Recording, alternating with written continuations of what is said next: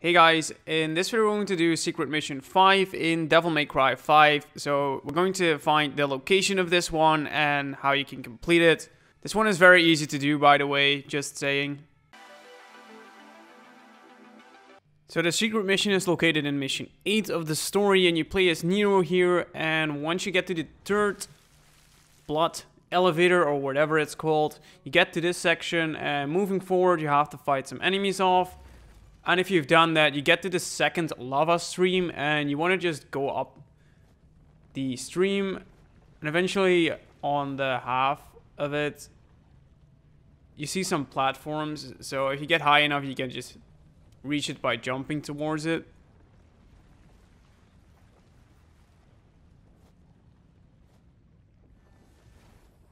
So once you're here on the platform, you can just grapple and use these things to get up.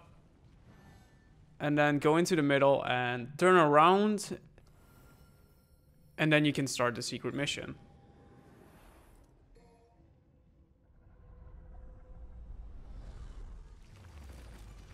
So this one is actually pretty easy, because the only thing you have to do is use these balls to grapple towards them. And the only thing you really need to do is lock on, shoot, and then grapple. And that's the only thing you have to do. You don't have to touch any other buttons or something. So keep that in mind. The only thing you have to do is that your reaction speed is on point after you have grappled towards the balls or whatever those things are. And just keep doing this until you hit the end eventually. And there is something that your reaction speed has to be much quicker at the end, because you're actually falling faster to the ground.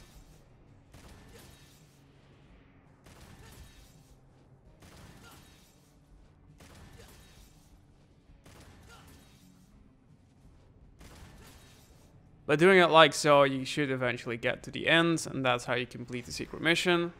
But guys, that is the location, as well as how to complete the secret mission.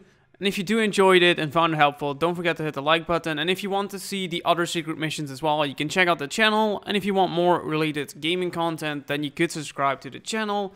But guys, I thank you for watching, and I see you guys next time.